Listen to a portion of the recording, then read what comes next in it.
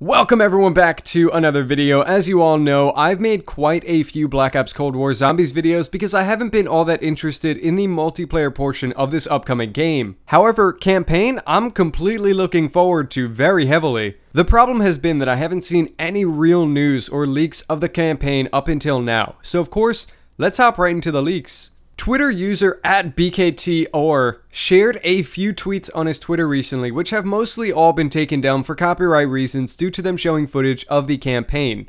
In one such video, players get to see a scarred, sunglass-rocking character overseeing an aircraft carrier loaded with helicopters and fighter jets, as one jet gets loaded up with undisclosed items and takes off. This doesn't spoil much, but it does let eager fans, including myself, know that at least some part of the campaign will feature a degree of naval scenery. As for the rest of the scenery, a variety of locations have been alluded to by some of the file names within BKTOR's folder tweet as posted up on screen right now. These all include Stakeout, Armada, Prisoner, Revolution, America, Duga, and I looked up Duga, and Duga was a Soviet over-the-horizon radar system used as part of the Soviet Missile Defense Early Warning Radar Network. So based on that information, I can only imagine we're maybe playing as characters tasked with infiltrating and possibly taking down an anti-missile defense system. We then have KGB, Siege, Yamantua. Yamantua is a mountain in the Ural Mountains located in Russia, so that's pretty cool as well.